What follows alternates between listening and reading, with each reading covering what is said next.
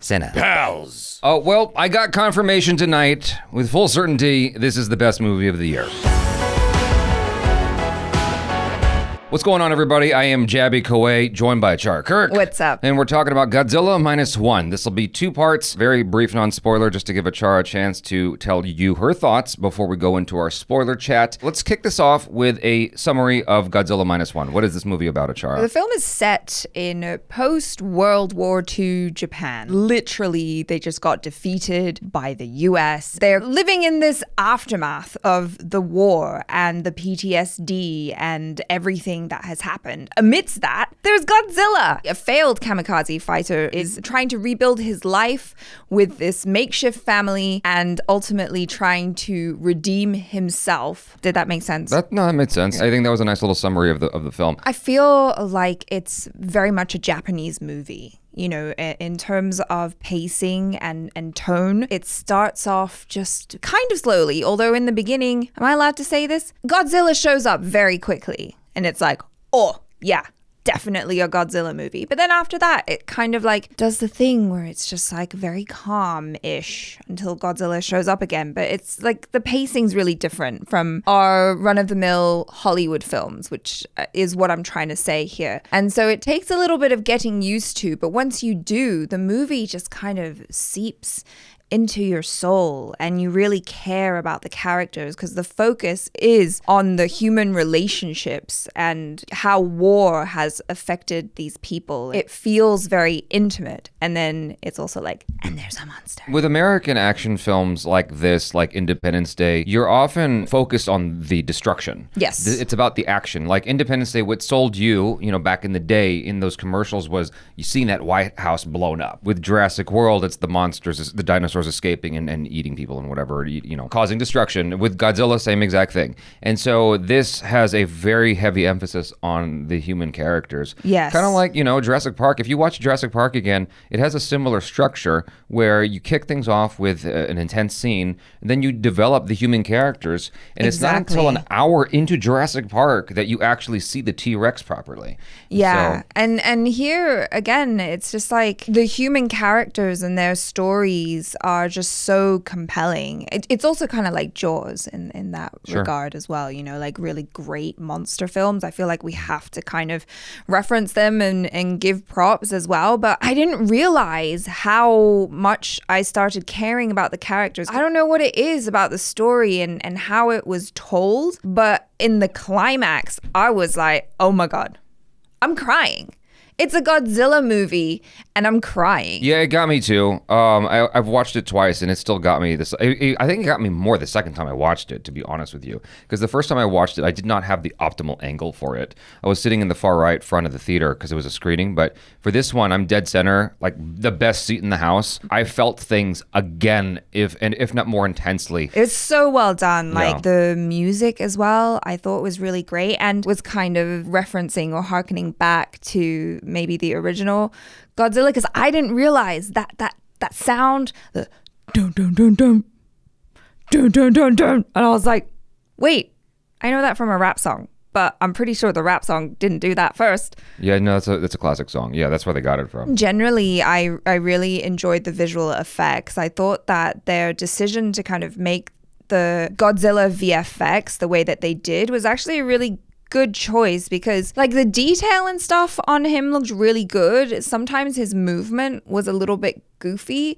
especially when he was walking on land, but I thought that was actually a really cool choice, because to me it seemed like it was paying homage to the old school Godzilla that we've seen clips of and stuff like that, where he's kind of like just with his little T-Rex arms just kind of clumping around. But I thought that he was really scary. I watched your review and I was like, yeah, I see what you're saying there about how sometimes the acting can feel a little bit over the top, but I think that's also like, it's a Japanese flavor. Do you know what I mean? Yeah, like, okay. I thought that the acting was good, and maybe sometimes it's like a little bit over the top, perhaps for American taste. But I'm like, that's just the flavor of acting in Japan. Okay, for this. Let's go into our spoiler section.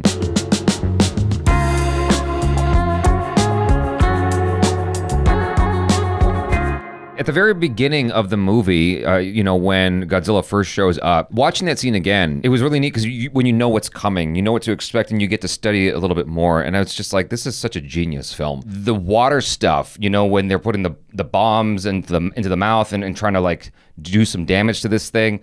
All of that felt very Jaws-like in a good way. Like I appreciated that, having that Jaws experience in a Godzilla film. It was just super cool, you know, to see that, you know, brought into this universe. I just have to say this one thing about the storytelling in this movie. They say so much without saying too much explicitly. And so you really have to kind of, you know, pay attention as you're watching. And I feel like a lot of it kind of filters in through your consciousness via osmosis even, because the setup in the beginning is this young guy is a kamikaze pilot, and you understand that, at least from how most of the people are treating him or talking to him, it's considered to be a great honor. And then later on, you figure out like, oh, he doesn't want to do this. He's trying to make an excuse so that he doesn't have to fly. And in a way, the appearance of Godzilla saved his life. He didn't end up having to actually fulfill his duty. I mean, it's a tragedy because everybody else, bar one other guy on that island,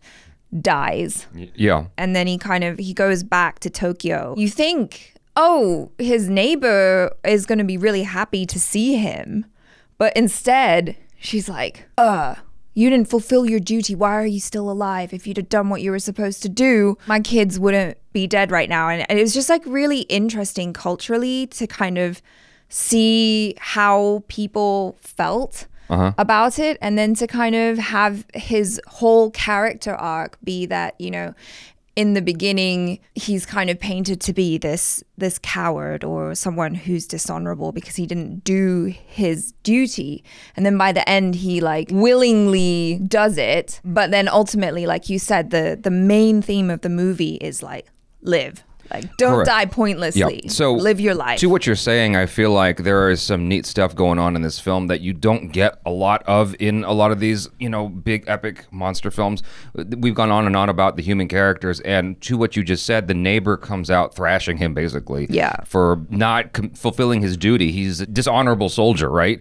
And he's being blamed twice. He was blamed at the beach for not getting behind the 20mm gun. Yeah, which he would have died. He would have died. He would have died, but like he's being blamed there for the deaths of all these engineers. Exactly. And then he's blamed by his neighbor for not fulfilling his duty, and then people dying in the air raids. It's not necessarily his fault, but he's, you know, being held accountable for this. And so he's got a lot of guilt that he's living with. And the film places a heavy emphasis on that guilt. His goal really is he wants to die. You know, he wants redemption as well. He wants redemption, but like through death. That's what he's thinking. And so that's why he's like distant the entire film, is he's like, no, like I can't give this to you even though I want it because I need to die. I need to go and hold on, I'm not done. Like I gotta say this. So I want to fulfill my duty as the kamikaze pilot is his whole thinking. And so his arc is accepting like he can fulfill his duty without dying, right? And he's able to pick living. He's able to pick, I'm going to live my life. And so with the neighbor, who's like, in an American film, that's a throwaway character. You forget about her. Yeah. She is present throughout the film and has her own arc because initially she's like, you should have died. And at the end, she's angry that he tried to die. Yeah. Like, and it's the same exact action. She's like slapping him at the end of the film, just like she was slapping him with the cloth in the beginning. I'm like, this is so fucking cool. This movie is awesome. Like that this character, everybody is important. And it's just like, it was a reminder watching it a second time, like how all of these characters have meaning in a way that you just don't get with American films right now. Regarding our lead character, yes, I agree with you about the whole, like, he feels like he ought to have died.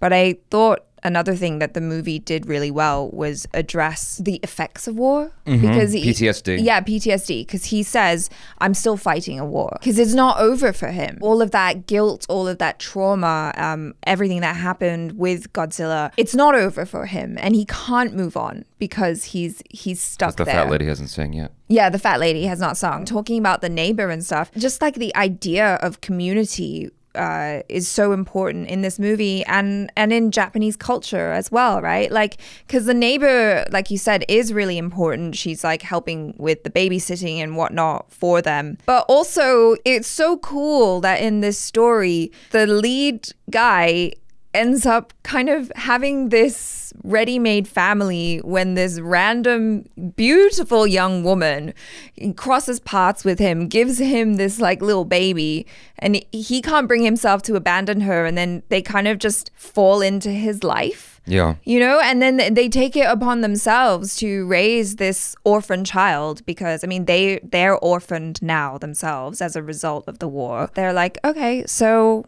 this is what we do. Like, we help each other. I thought it was actually really cool how wholesome the movie was. Yeah. Because if you look at the love story, it's like, I don't think you even see the two main characters ever kiss. They don't ever kiss. They don't ever like fully say that they love each other, which is totally in line with like Japanese culture as well, right? Like you wouldn't. Sure. They would never say aishiteru. Yeah, exactly. Yeah. You don't say that. You just know it or you show it. And well, I remember I dated a girl and she said that her father only said it to her once. Wow. And it's like a very powerful meaning. Here we throw the word love around like whatever. Yeah. But in Japanese culture, it's like you might hear it from your parents one time. It's crazy. So it was just like really interesting, their whole relationship dynamic, because for all intents and purposes, they were behaving like they were a family or like, you know, married. But then if anyone asked, they're all like, now. In American films, there's so much emphasis on sex. It's such a wholesome movie. I adore it. It's so neat that they did that. But like the love that they feel for each other is so strong. Yeah. And not even just like the love between the main male protagonist and the female character, but also his colleagues on the boat. You know, they form a really close bond. They feel like family. They're friends. And then at the end, when our dude doesn't end up dying, they're all like so happy. I want to shout out the doctor character, because I thought he was great. He was one of my favorite characters because he seemed kind. Is that weird to say? Like, I liked all of them. I loved his kind eyes. No, the moment we're introduced to them, in a way, it almost reminds me of Star Wars when Luke Skywalker sees the Millennium Falcon for the first time. He's like, this piece of junk. Yeah, and so he sees the boat. He's like, this is the specialized boat. It's like, it's made of wood. It looks so flimsy. And it's like, no, actually, this is going to save our lives. Exactly. When you're introduced to the characters, I fell in love with them right away. Well, like you said in your initial review, they're very specific. Even if we can't remember their names, we know Doc, we know the captain, who's kind of like quirky, and the kid, and then we've got our pilot. Like they're very clearly defined. Yeah. And even in the behavior, they're well defined as well. And there's like a nice little Dunkirk moment towards the end. I just want to say that before I forget. There's a Dunkirk tugboat thing at the end of the movie. Yeah. It's pretty wild. Let's just jump into that real fast. There's this moment in the film where, you know, you think Godzilla's about to wipe everybody out. And it's not without merit to have that feeling. The movie slows down. The sound is cut out. Yeah, that was powerful. And I'm like, you know, the first time I watched it, I'm like, oh, these people are all about to die. Like, it really feels like it's going that direction, given how much destruction you've seen in the film. It properly primes you for that feeling because of just how many people you've watched die. And it's not like every death in this movie counts, you know? It's not just like flippant destruction and there's no consequence. Every death has consequence in this film. Well, yeah, because every time you see Godzilla come out, especially like when he was in Ginza, that was really powerful because like you're literally watching people run away and they're trying to get away, and then like a building gets decimated, and then like you see the little person running, and then all of a sudden the debris just like covers them and they're gone. He lets out his like heat breath or whatever, and then all of a sudden it's like, and everything's gone. Yeah, exactly. And it's really sad because they already had this happen, like when the Americans dropped the bomb. Right. The bombs. So yeah, that moment towards the end of the film, like that, to me, that was like the best climax I could possibly ask for, because it's not just, you know, more destruction. Like there's this camaraderie that's happening with all these people, and like I care about everyone who's involved. And when our main character drives the plane into Godzilla's mouth, it felt like Independence Day to me. You know, towards the end of the film, if you remember, like everyone was about to die, and then that crazy dude who was crop dusting, you know, just flies his plane into the alien spaceship and destroys it. And so he saves the day. Watching it again, when he flies into Godzilla's mouth, you can see him eject himself out of the plane. Yeah, that I didn't see. Yeah, it's like I'm like, oh, there it is. It's one of those things. When all that sound is cut out, and it's you just watching all these people in slow motion. I was like having to stop myself from welling up.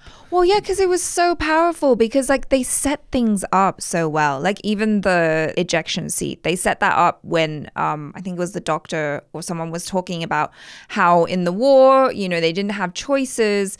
They had to do what they were told to do. The Japanese government just didn't really care about the people. Yeah. And you know, they sent kamikaze fighters to do their duty, but didn't even give them planes with like ejection seats. Right. And so already I was like, oh, that's interesting. And then later on when I saw the engineer looking at the new plane that he was working on, there was something written on the seat like in German or something, and I was like, I bet this seat ejects. And then sure enough, it does. And so I wasn't surprised, but I feel like there's a lot of payoff as well. Like even with the theme that you talked about in your review, standing up against the government, or like the government doesn't care about you. Yeah, you're disposable. Yeah, you're disposable. And so like you really felt that because it was the government that was like, oh no, we're not going to tell the public because we don't want them to panic, which I guess I understand. But also, like, that sucks. Like, you shouldn't do that. Well, information suppression is a big thing in Japan. I heard Japanese had to go overseas to find out what was up with Pearl Harbor. You know, like, because the way it's written in Japanese history books is that the Americans just attacked. A lot of Japanese don't realize what exactly went on during that time because the history books are written differently. Right, of course. I guess it's to save face amongst their own people. I don't know. It's shame. I have no idea. Yeah. I mean, every country, I feel like, will write history books to favor them in some way, shape, or form, unless you're Germany. In which case, they're very sorry. Germany's very sorry. But outside of Germany, I feel like a lot of countries will have some sort of bias in their history book writing, right? Japan, I guess, takes it to another level. But this movie shines a light on all of that. Yeah. And it's like there's information. He says it straight up. The tall guy in the crew, he's like, oh, information suppression is what we're good at here. That's true. Yeah. Like, and they make a really big point out of like really emphasizing that in the movie. But, you know, they're talking about how they're completely disposable, but then they've got a group of ex-Navy, ex-military people together, and they're like, okay, this is what we have to do in order to save our community, but you have the choice. You can leave or you can stay. And a lot of people leave because they're like, no, I have a family to look after and like I don't want to do this. And it's like, fine. But then for the people that stayed, you know that they want to be here, that they believe in the cause and that they're willing to put up their lives, even though the doc was like, we're not about like using your lives as if they're expendable. Like the main goal of the mission is to come back alive. And so everyone was kind of like, cool. But I think that's why that moment when they cut out the music and they cut to all of the people on the ships just like in shock and scared, but also resigned to their fate, because you can see like they set it up so well. You know, when Godzilla's spines start to come out and it's that like glowing blue color, you know it's not good. Nothing can withstand that. Like you can't run away fast enough, you're all gonna die. And then they cut out the music. And there was also one character who didn't really do much, but he was just like a kind of younger looking guy. I don't know if he stood out to you, but he stood out to me because of his youth in comparison to everyone else on the ship. And I was like, oh damn, he's so young. He's probably gonna die. This sucks. And then cue the heroic music. Koichi comes flying in. It's like, So there's a few things I didn't like when I first watched it, and then watching it again, I'm like, I still don't like that too much. One thing is Koichi's, like, he has a dream, or a nightmare rather, and he sees Godzilla and he screams. And his scream is just like the way it was recorded or the way he's screaming, it hurts. And then when he's crying after when he thinks his would-be wife that he's not married to, Noriko, when she pushes him out of the way, Noriko, when she pushes him out of the way, and she dies, Yeah, that was and dumb. he cries out. Like, it's not her pushing him out of the way that I thought was dumb. I mean, I get what you're saying, because you're like, she should have jumped on top of him. No, we were talking about this afterwards, because you asked me what I felt about that, and I was just like, yeah, I think it's dumb that she didn't like use her body to push them together. I get that. So I thought it was, while contrived, I liked it for the film because it caught me off guard that she died. Yeah, it definitely like, did. It just totally caught me off guard. But like when he cries, it's just like the way he cries, it's just like, it was very like screechy, like for my ears. You know what I mean? Like, be a man. And no, it's fine to cry. It's fine. It's like, I totally don't mind that. It's just that I want to cry with him, and I couldn't because it was distracting how he was crying. But that's a me thing. That's not necessarily, because I haven't heard anyone else complain about that, right? And then when Godzilla was laying destruction right before she dies, there's news reporters on top of the building going, "Oh my God, Godzilla's coming right at us!" It's like, you're just gonna stand? Like, what are you doing? Yeah, there was a little bit perplexing to me, and I feel like maybe that was done as an homage to something older, where that makes more sense, or something, or it's just kind of a goofy trope from another Godzilla film. You know what I mean? And they just threw it in here. But for this film that is otherwise quite serious and grounded, like, that just seemed weird. Anyway, that's my thoughts on that. Those are the three things that kind of jumped out at me as like, that's something I didn't enjoy. Watching it again, Noriko got destroyed. Okay. Like, when she shoves, what's his name? Sasuke? Koichi? When she shoves him out of the way and gets swooped up in the damage, I'm like, there is no way anybody would survive that. No coming back. That was the thing I was talking about in my non-spoiler review when I'm saying people are surviving stuff. That, in addition to the whole radiation thing, which some people are telling me... We've got questions. Yeah, some people are telling me, oh, they totally survive, and blah, blah, blah. And I'm like, I mean, they'll survive for now. Who knows what the lasting effects of radiation are in that situation. But it's a movie, so whatever. Watching it a second time, and you caught it, there was something on Noriko's neck. Yes. When she was petting Sasuke's head. Koichi's head. Yeah. When she was petting Koichi's head in the hospital, first off, like when... I was so shocked when I first watched it. I'm like, she's actually alive. Wait, so you didn't clock when she got the telegram? No, I did, but I'm thinking he's gonna go to the hospital and she's a vegetable. Like, how? What could he possibly hope to find? You know, she was swept up in carnage. Like, what does she look like? And like, still hot. Yeah, exactly. That's the thing, is like, the first time I watched it, I was just so shocked that she was looking at him and was fine, right? The second time I'm watching it, I'm like, damn, she looked fine. How does she look good still? Like, she was swept up in carnage. What, was she in the hospital for a day? How is it possible that she looks that... No, she was in the hospital for a while. I know. I was kind of disappointed in his character. I was being facetious. I'm just saying, like, she wasn't there that long to be healed like that. And so my assumption is that there's got to be some kind of mutation. That's what that black stuff on her neck was about. Yeah, something's up there for sure. It's sus. Why are you disappointed? No, I was just disappointed because if I were him, I think I would have been like, they must have some sort of survivors list or like something at the hospitals or whatever. I would have been trying to see if anyone found her body or anything. I don't know. Maybe it was just too bad. Like, you know? Oh, I didn't even think about that. When I'm watching the film, the first and even the second time, I'm like, well, she's dead. Like, no, she just died. They said that there were like, okay, so fine, like 30,000 people were dead or injured or whatever. So I'm like, okay, well, if you really cared about her, wouldn't you be going and trying to find out definitively if she was dead or alive? But I guess he was busy. He had to raise a child, whatever. You're not wrong. But then that would have distracted from the movie. I know, it was a tight film. They kept it moving while still feeling like kind of slow paced. Yeah, but I feel like all of that worked to its advantage. It really did. Because it helped the emotions build. Yes. I think. The thing that I loved about one of the things I loved about the third act of the film, or it depends on how you look at film structure, I suppose, but okay, the climactic moment of the film, let's say, is when the music starts building up, and it starts off with the 4 ships taking off after Godzilla destroys the decoy, and there's this riveting music that kicks in, and like all the action starts happening, and you're like, this is it, this is what we prepared for, and it's like it feels so fucking good. It's so heroic because it's just like it's a story of just regular people. Granted, they have experience in the Navy and whatnot, but still regular people who have just come out of war and who are willingly going out there to save their country again. Yeah. Anyway, loved it. I loved it again.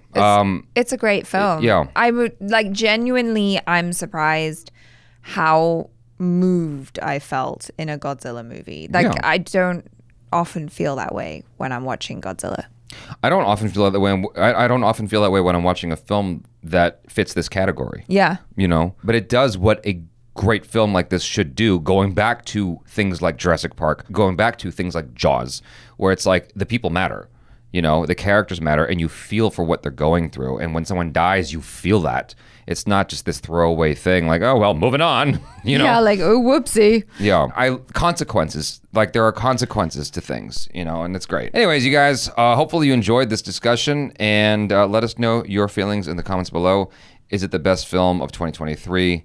I know that some people are like, no, it's Spider-Man Across the Spider-Verse. I'm like... I don't know. I mean, it's a great film. I don't think it's my, best film of 2023, but it's... What is yours?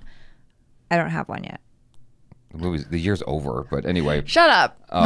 It's the best film of 2023, hands down. You guys, thanks so much for hanging out. I'm Jaby Koay. This is Achara Cook. Peace out.